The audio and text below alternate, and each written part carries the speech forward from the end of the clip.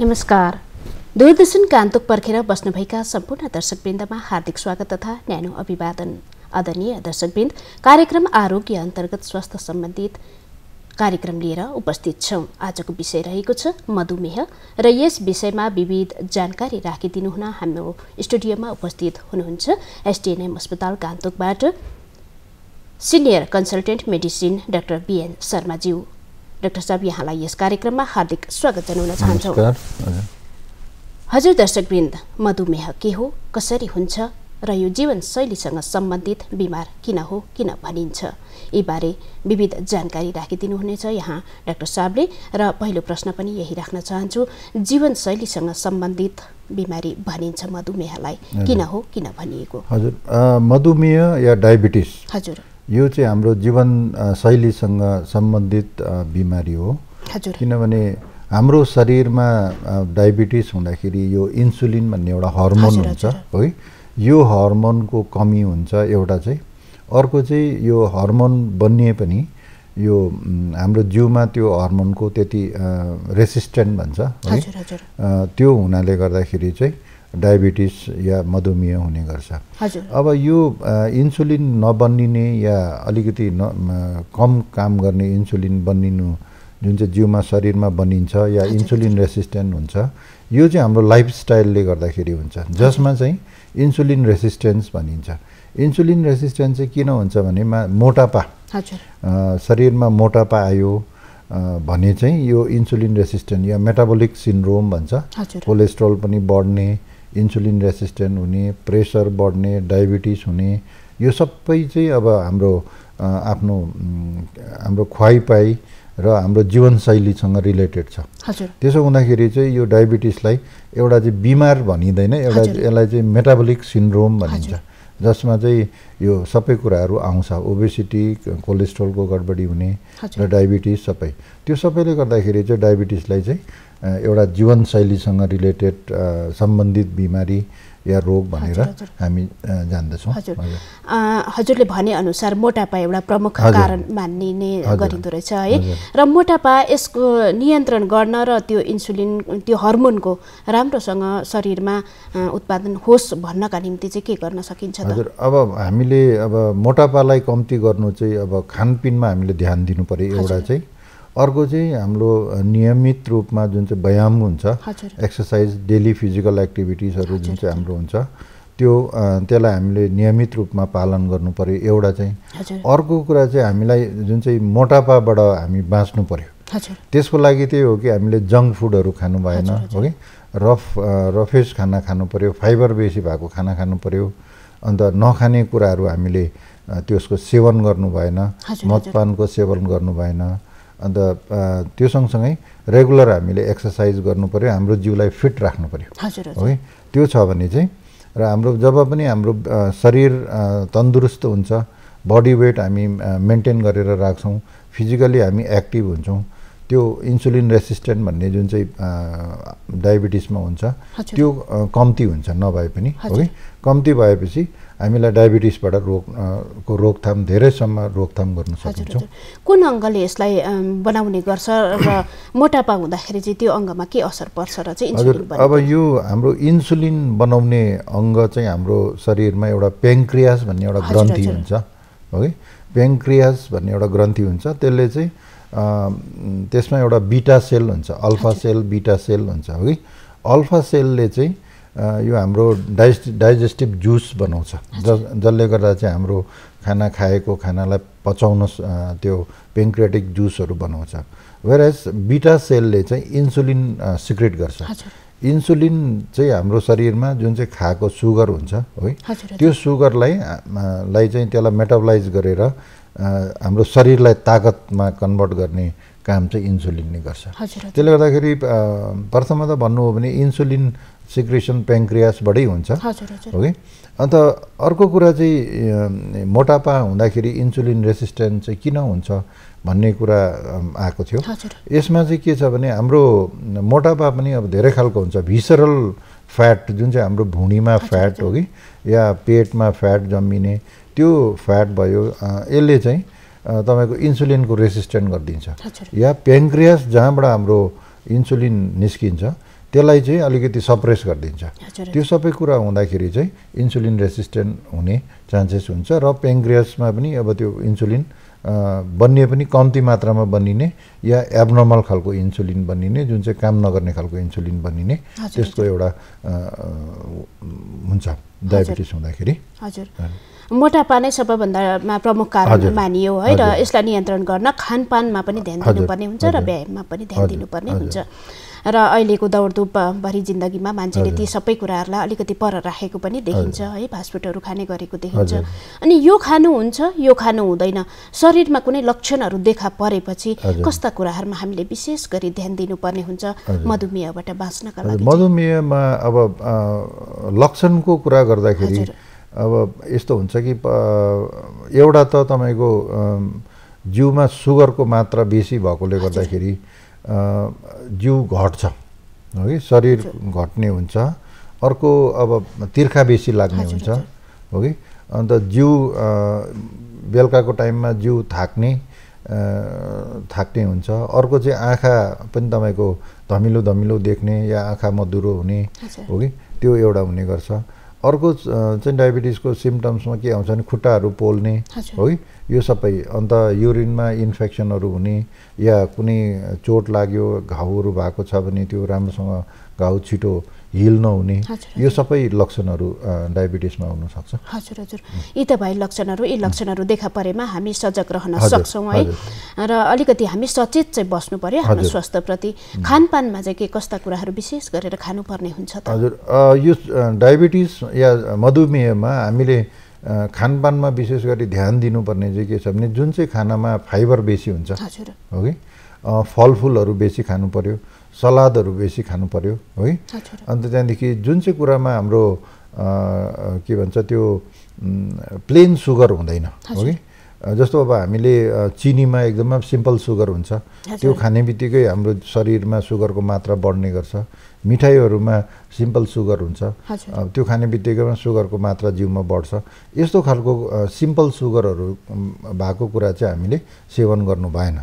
Complex sugar भएको कुराहरू चाहिँ हामीले खानुपर्छ। जस्तो अब सलादहरू भयो, फ्रुट्सहरूमा पनि अब कम्प्लेक्स सुगर हुन्छ हो कि, यो सबै कुरा हामीले सेवन गऱ्यौँ भने चाहिँ राम्रो हुन्छ। त्यो सँगसँगै अब यो तपाईँको फास्ट फुडको चिजबिज त्यो एकदम रिफाइन खाना हुन्छ हो कि, त्यो रिफाइन खानाहरू खानु भएन, जसमा चाहिँ फाइबरहरू बेसी भएको खानाहरू चाहिँ हामीले खानुपर्छ। हजुर हजुर, फाइबरहरू युक्त खानाहरूमा चाहिँ के कस्ता खानाहरू पर्छन् विशेष गरेर हामीले ध्यान दिनुपर्छ? बेसी अब फाइबर भएको खानाहरू चाहिँ के हुन्छ भने तपाईँको अब गहुँ भयो हो कि, त्यसमा फाइबर बेसी हुन्छ।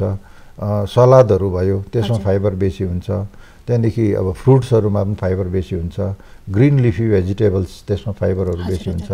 यस्तो कुराहरू चाहिँ हामीले बेसी सेवन गर्नु पर्यो।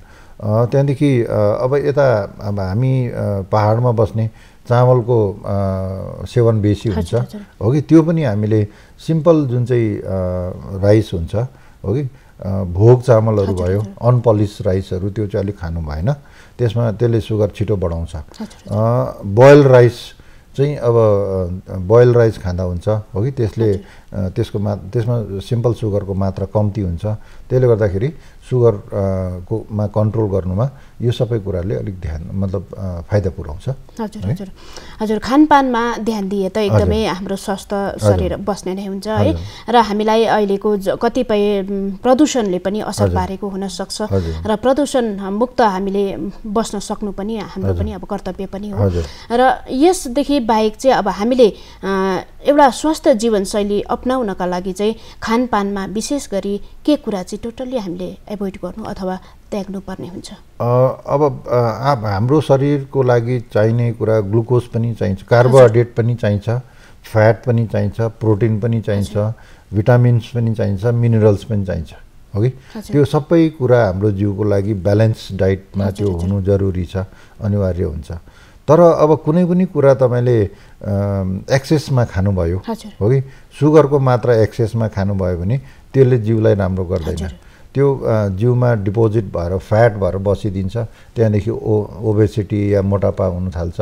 मोटापा आएपछि त्यहाँदेखि अरू नाना थरीको बिमारहरू हो कि, डायबिटिस भयो, कोलेस्ट्रोल भयो, प्रेसरको प्रब्लम भयो, यो सबै कुराहरू बढेर जाने गर्छ। त्यसले गर्दाखेरि अब खानु नहुने कुनै पनि कुराहरू चाहिँ छैन।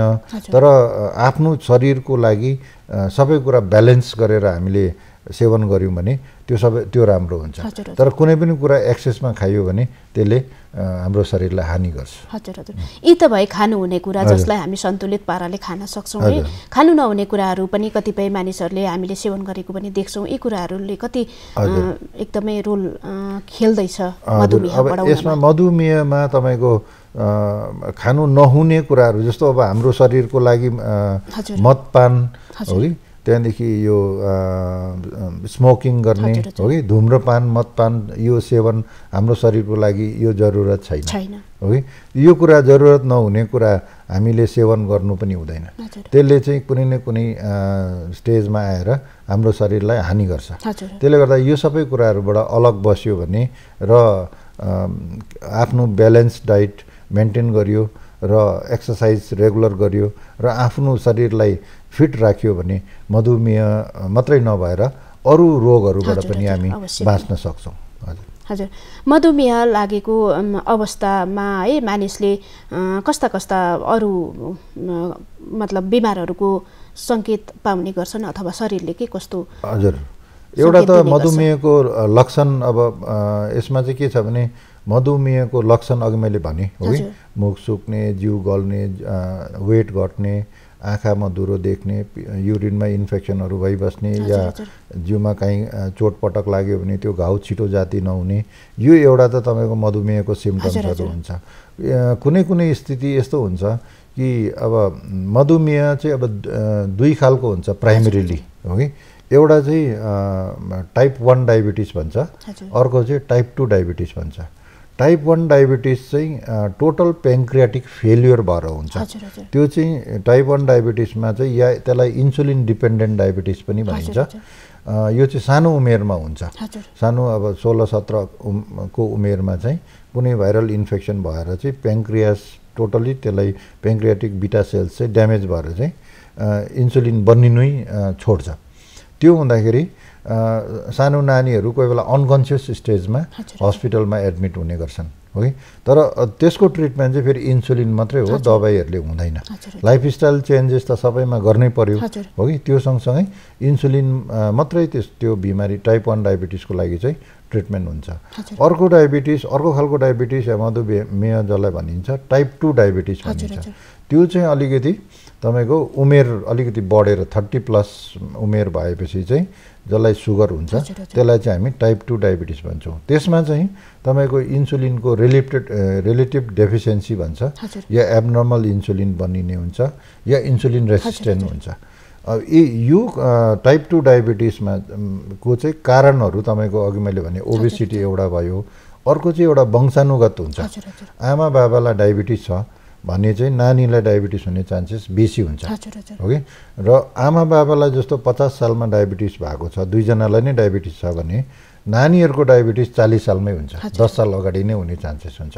र जो यो ग्रुपको जुन चाहिँ महानुभावहरू हुनुहुन्छ उहाँ चाहिँ हाई रिस्क ग्रुप भन्छ डायबिटिस डेभलप हुने हो कि। त्यसमा चाहिँ के छ भने अब यदि फ्यामिलीमा कसैलाई डायबिटिस छ या आमा बाबालाई डायबिटिस छ भने चाहिँ त्यो पहिल्यैबाट सतर्क हुनु पर्यो कि डायबिटिसको चान्सेस बेसी छ, वेट मेन्टेन गर्नु पर्यो, खाना आफ्नो नियममा खानु पर्यो, रेगुलर एक्सर्साइज गर्नु पर्यो।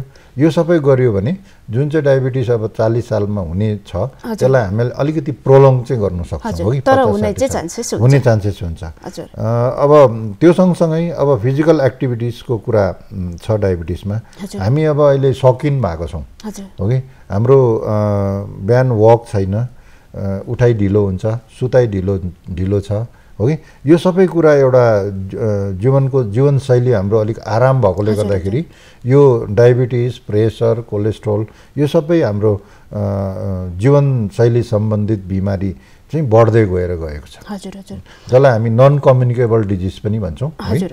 एउटाबाट अर्कोबाट नसर्ने इन्फेक्सियस डिजिज होइन, तर जस्तो जस्तो हाम्रो जीवनशैली बढ्दै गयो, स्ट्यान्डर्ड अफ लिभिङ बढ्दै गयो, यो नन कम्युनिकेबल डिजिज या लाइफस्टाइल सम्बन्धित डिजिजहरू चाहिँ बढ्दै गएको छ। हजुर, टाइप 1 जुन नानीहरुमा हुन्छ भन्नुभयो नि, यो चाहिँ अब नानीहरुलाई लाइफ लङ हुन्छ कि पछि गएर के हुन सक्छ कि यसको के उपायहरु छ? टाइप 1 डायबिटिस अब कुनै पनि डायबिटिस तपाईको एकचोटी भइसकेपछि यो जाति हुँदैन। अहिलेसम्म कम्प्लिट क्युरेबल ट्रिटमेन्ट आएको छैन, तर अब यसमा रिसर्चहरु हुँदैछ। अब आउने भविष्यमा केही न केही हुन सक्ला, पेन्क्रियाटिक ट्रान्सप्लान्टेसनहरु अब अलिअलि हुन थालेको छ। त्यसले गर्दाखेरि अहिले एज अफ नाउ चाहिँ अब डायबिटिस चाहिँ अब कुनै 100% क्युरेबल छैन। त्यसो हुँदाखेरि यसलाई तर यो चाहिँ एउटा लाइफस्टाइलको डिजिज भएकोले गर्दा यसलाई राम्रोसँग हामीले खानपान र एक्सरसाइज सँगसँगै अब औषधिमा टाइममा लिएर गर्यौं भने चाहिँ नियन्त्रणमा चाहिँ राख्न सकिन्छ। हजुर। र डायबिटिस भइसकेको मानिसलाई के कस्ता कम्प्लिकेसनहरु आउन सक्छ, शरीरमा के कस्तो त्यसले समस्या निम्त्याउन सक्छ? डायबिटिस अब हुँदैमा या डायबिटिस डायग्नोसिस बनिँदैमा त्यस्तो अतालिनुपर्ने केही पनि हुँदैन है। कन्ट्रोल सुगरलाई राम्रोसँग कन्ट्रोलमा राखियो, या त डाइट, एक्सरसाइज, त्यहाँदेखि दबाई यो सबै गरेर राखियो भने त्यस्तो कम्प्लिकेसन 15-20 सालसम्म आउँदैन। कतिजनाको त्योभन्दा बेसी पनि कम्प्लिकेसनहरु केही पनि हुँदैन। तर अब पहिलादेखि नै सुगर अब कन्ट्रोलमा राखेको छैन, अब खानामा ध्यान दिएन, एक्सरसाइज राम्रोसँग भएन भने चाहिँ डायबिटिसले मेन एफेक्ट गर्ने चाहिँ हाम्रो आँखा हो। है, आँखा सँगसँगै किडनीमा एफेक्ट हुन्छ है। डायबिटिस रेटिनोप्याथी हुन्छ। डायबिटिसले गर्दाखेरि अलिक अगाडि नै इम्याच्योर जुन चाहिँ एजमै हाम्रो क्याट्रेक्ट जसलाई मधुमेह भनिन्छ त्यो हुन्छ, ग्लकोमा हुन्छ। डायबिटिक रेटिनोप्याथी भएर मान्छे आँखा नदेख्ने अन्धा पनि हुन सक्छ है। किडनीमा तपाईको किडनी फेल हुन्छ है, त्यहाँदेखि डायलिसिसहरु गर्नुपर्ने स्थिति आउन सक्छ। खुट्टामा तपाईको न्युरोप्याथी भएर खुट्टा त्यो ग्याङ्ग्रिन कालो भएर त्यो खुट्टा काट्ने, औँलाहरू काट्ने या खुट्टा काट्ने स्थिति पनि आउन सक्छ कन्ट्रोलमा सुगर छैन भने।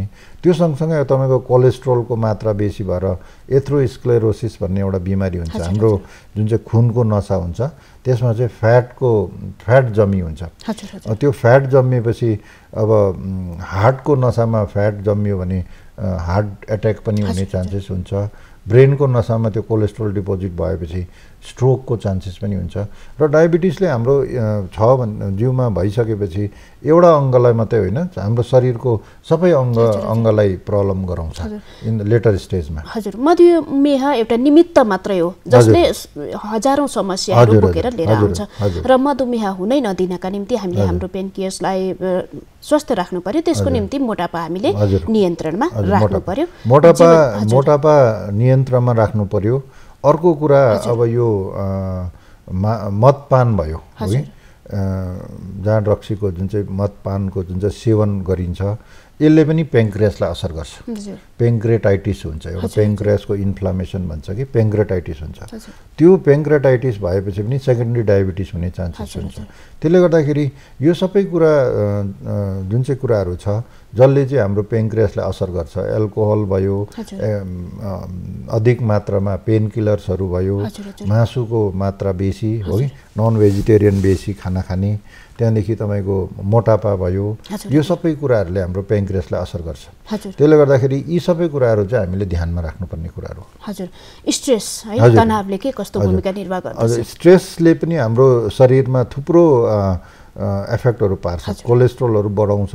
डायबिटिसमा पनि तपाईको त्यो कतिवटा हर्मोन रिलेटेड कुराहरू हो यो। त्यसले गर्दाखेरि एक्सेस अफ स्ट्रेस छ भने पनि पछाडी गएर डायबिटिस जसलाई हुने टेन्डेन्सी छ उसलाई अलिकति अगाडि हुने चान्सेस चाहिँ हुन्छ। हजुर, यसलाई नियन्त्रण गर्नका निम्ति चाहिँ अब स्ट्रेसलाई नियन्त्रण गर्नका निम्ति चाहिँ कस्तो हामीले जीवनशैली अलिकति यसमा पनि फोकस? हजुर, अब स्ट्रेस मेन्टेन गर्नुको लागि, त्यसलाई नियन्त्रण गर्नुको लागि हामीले मेडिटेसन गर्न सक्छौं है। मेडिटेसन एउटा हाम्रो उयो के अरे एक्सरसाइज नै हो है।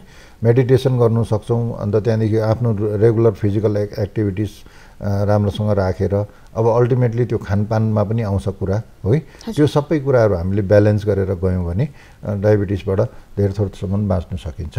हजुर, हजुर त हाम्रो सिक्किमको अवस्थालाई हेर्दाखेरि के कस्तो पाउनु भएको छ अहिलेसम्म? हजुर, हाम्रो सिक्किमको सिनारियोमा हेर्दाखेरि डायबिटिसको इन्सिडेन्सहरु पहिला भन्दाखेरि धेरै बढेर गएको छ। अब WHO ले एउटा प्रिडिक्सन गरेको छ बाई 2025 चाहिँ अब इन्डिया हाम्रो भारत देश चाहिँ डायबिटिसको क्यापिटल हुन्छ भनेर। अब त्यो सँगसँगै हामी अब भारतवासी भएकोले गर्दाखेरि र हाम्रो यो यहाँको हामी जस्तो केसेसहरू दिन प्रतिदिन देख्दैछौँ, इन्सिडेन्सहरू एकदमै बेसी छ डायबिटिसको। पहिला के हुन्थ्यो भने डायबिटिस 40 साल 50 साल पछाडि मात्रै हामी डायग्नोसिस गर्थ्यौँ। अब अहिले 25-30 सालमै डायबिटिस हामी देख्छौँ, डायबिटिसका बिमारीहरू देख्छौँ। त्यसले गर्दाखेरि इन्सिडेन्स थुप्रो बढेर गएको छ।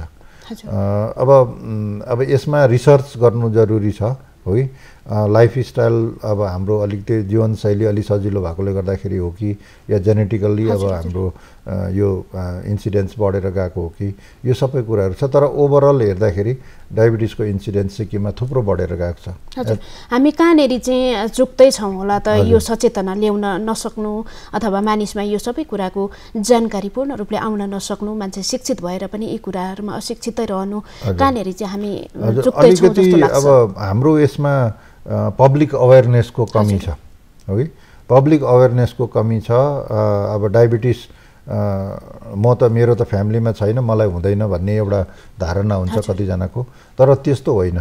तर डायबिटिस भन्ने चाहिँ अब बिमारी यस्तो हो कि लाइफस्टाइल हो। अब पहिलाको बाजे बोजू बुढाबुढीहरू बस्तीमा काम गर्ने, एक्सर्साइज गर्ने, खाएको राम्रोसँग पच्ने, ओबेसिटी नहुने हुँदाखेरि उहाँहरूलाई डायबिटिस थिएन। तर अब यो टाइम बित्दै जाँदाखेरि अब जीवनशैली अलिकति हाम्रो सजिलो भएकोले गर्दाखेरि र अब हाम्रो खानपिन पनि त्यस्तै रिफाइन खालको हुन्छ, एक्सर्साइज छैन, है कम्ती एक्सर्साइज, यो हुँदाखेरि चाहिँ अब हेरिडिटरी मेरो डायबिटिस छैन र मलाई हुनु सक्दैन भन्ने यो जुन चाहिँ तर्क छ, यो अब अलिकति सपोर्ट गर्न सकिँदैन। किनभने जस्तो हाम्रो ओबेसिटी बढ्दै गयो, लाइफस्टाइल चेन्जेस आउँदै गयो, एक्सर्साइज छैन भने हामी सबैजना त्यो डायबिटिसको रिस्कमा आउँछौँ।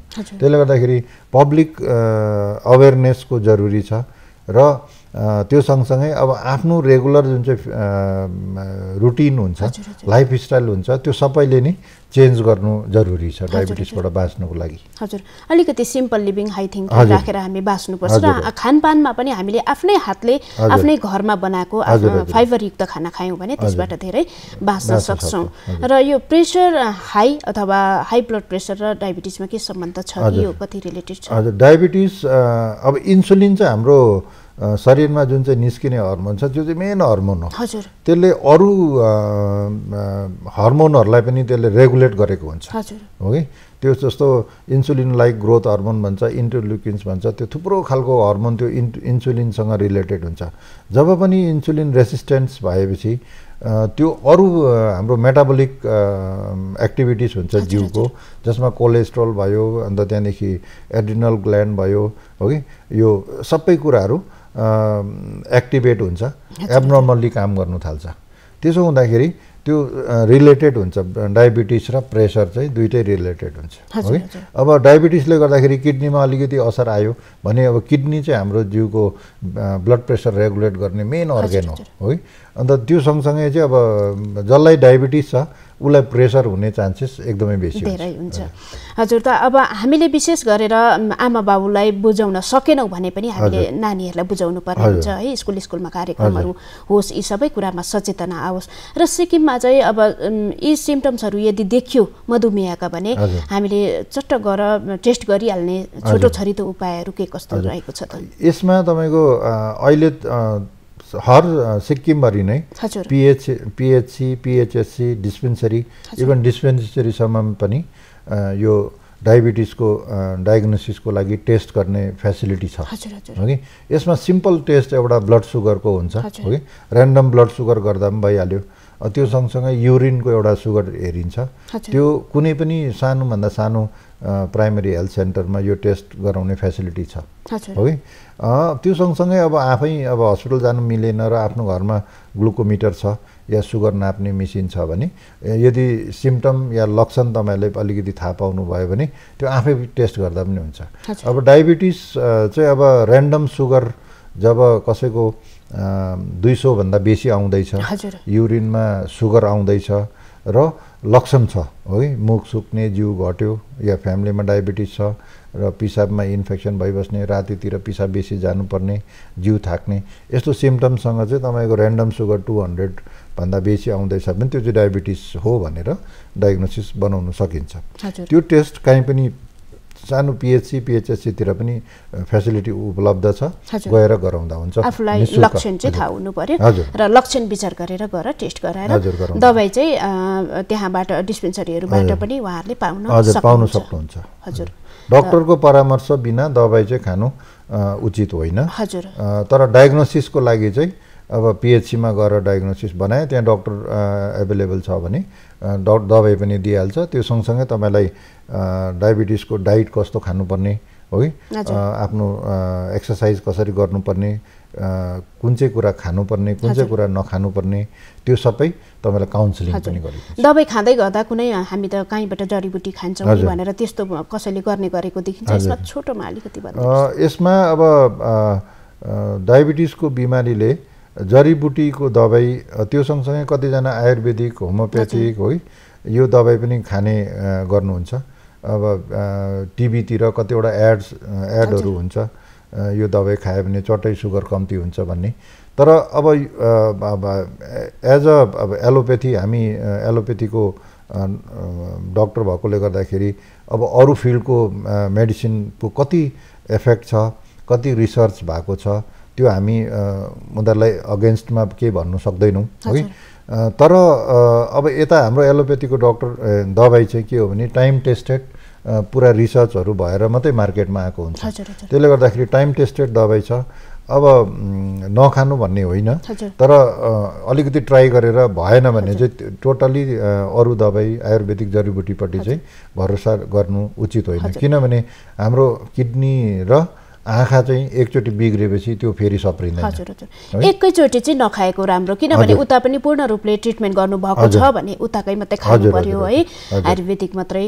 अनि एलोपेथिकमै उहाँहरूले ट्रिटमेन्ट गर्नु हुँदैछ यतै टेस्ट गरेर यतै देखाउनु हुँदैछ भने त्यो कोर्सहरू पुरा गरेको राम्रो र एकैचोटि मिसाएर दुईपट्टिको यसले हुन्छ कि त्यसले हुन्छ कि त्यो कन्फ्युजन राखेर चाहिँ नखाएको राम्रो र एकदमै। हजुर हजुर डाक्टर साहब यहाँले आएर हामी र हाम्रा दर्शकवृन्दलाई यतिका राम्रा जानकारी राखिदिनु भयो। यहाँलाई धेरै धेरै धन्यवाद।